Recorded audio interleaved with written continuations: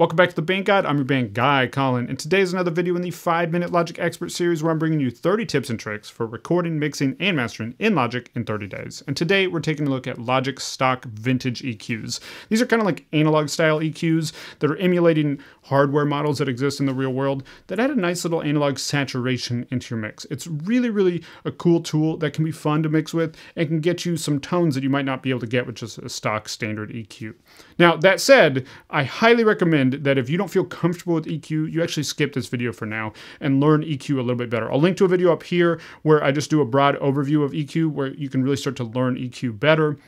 And if you don't already have it, be sure to grab my 6-step checklist to a pro mix because it has a built-in EQ cheat sheet in it that's really going to help you out. Now, what are vintage EQs and why do we use them? Well, as I said at the beginning, they add a little bit of analog distortion that's just really cool. And they have these quirks about them, limitations, if you will, that make them a little bit different to mix with than the infinite nature that you have when you pull up just the stock channel EQ in Logic. But a well-set stock channel EQ is going to often sound better than a poorly set analog style EQ. So again, learn EQ first and then dive into these. Let's go and jump into them. This isn't going to be a super comprehensive look at these because this is 5-Minute Logic Expert, but I want to give you a broad overview of what all you have here and how you might use them in a real mixing situation. Starting with the tube style EQ. This is the vintage tube EQ, and this is emulating a Pultec style EQ, which is characteristically warm and smooth. So it's really good for adding low end and kind of upper end smooth emphasis, bringing those out a little bit more in the mix. And they're a little bit quirky in how they're set up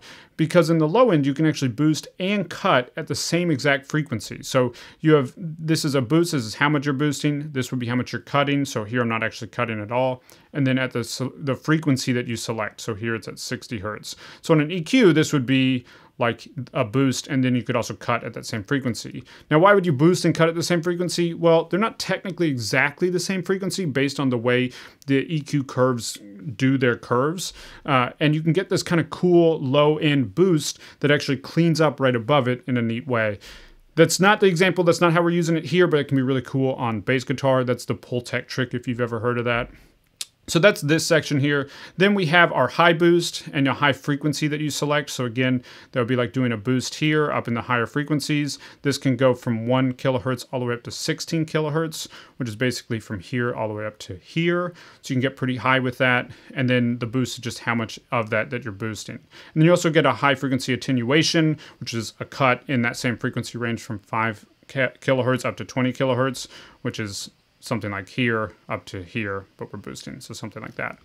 Now, the way we're using it here is just to add a little bit more upper mid-range presence to these drums at around 6,000 Hertz and a little bit more just low-end emphasis at around 60 Hertz. The last thing that's really important with all these vintage EQs is this drive knob. This drive knob is how much of that analog saturation you're giving it. And you can really exaggerate this and really blow things out, get them pretty distorted. We'll look at an example of that in just a minute. Here, I'm just adding a little bit of grit with just the default position that this comes in. And I'm using the output model that is the tube EQ because that's the kind of emulation I'm trying to do here. You can actually select any of these other ones, which could create some interesting sounds, but that starts to be paralysis of choice for me. So I usually just stick with the default here. And then I typically don't actually set anything down here. This is just a few more options in the mid-range, but I'm typically focused just up here on this EQ range. Okay, so let's listen to what this is doing on the drums. Let's start with it in, and then I'm gonna take it out and just hear how the low end gets a little bit smaller and kind of the air in the upper mid-range disappears a little bit. Check it out. Turn it off, add it back on.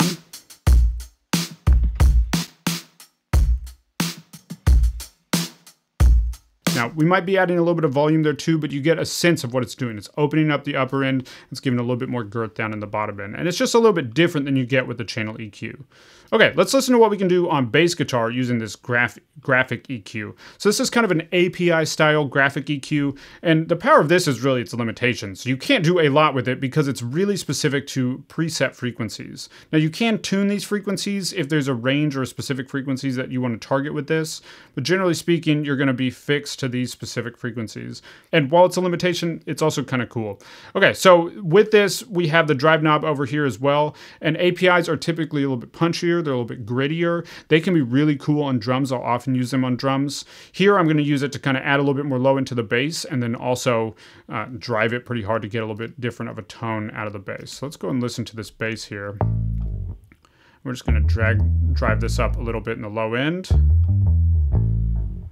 And I'm going to drive it hard with this distortion. So without that, and then we'll drive it up.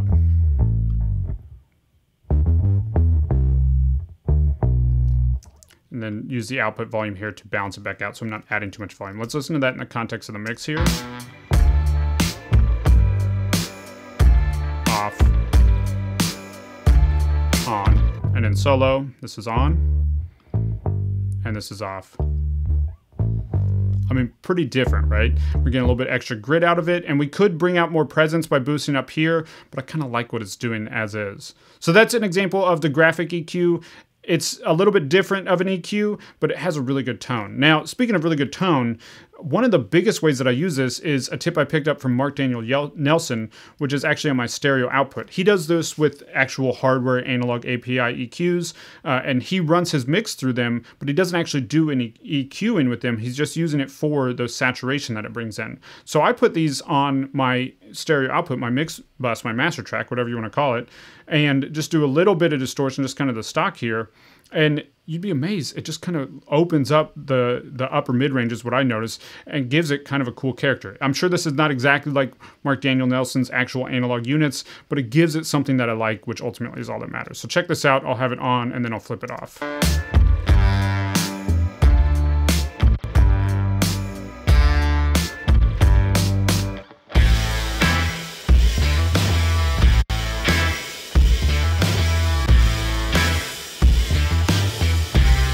So it's cool. It just gives it a little bit more bite up in that upper mid-range without being an obvious form of distortion or saturation. So I really like that. I use that on most every mix that I do. I at least try it out and see if it adds to the mix. Okay, let's look at the final version, which is the console EQ.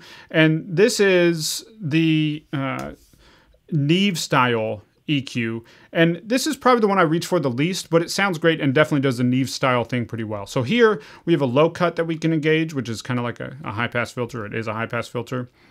And so you can cut out low frequencies. We have a low shelf, and we can set the frequency for that and boost or cut at that frequency. We have a mid-range boost that we can set the frequency for, and we can boost or cut at that specific frequency. And this goes from 360 hertz all the way up to 7200 hertz. So it's a pretty broad range, really anything in the mid-range all the way up to the upper mid-range. And we also have a high shelf that's at a fixed frequency. And I don't know the exact fixed frequency. There's a few different frequencies that Neves have been, depending on the model. But really, it's just to boost it and determine if you like it or don't like it kind of thing, if you want it. Okay, so let's listen to that on some vocals here. I've been down, but I've never been down cut like a little bit of the low mids. Something and nothing, no, it's something I miss. Make it a little bit thinner. Something that I miss. I'm gonna boost maybe around 3K. I'll boost I've here and find. I've been down, but I've never been down like this. Laid out at home, thinking about that. Right around 3.2 is pretty good, so we'll minimize that a little bit. I've been down, but I've never been down like and this. Let's try the shelf. Something and nothing, no, it's something I miss. That's pretty cool.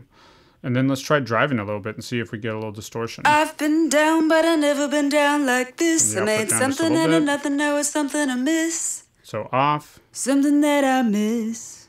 Add it back on.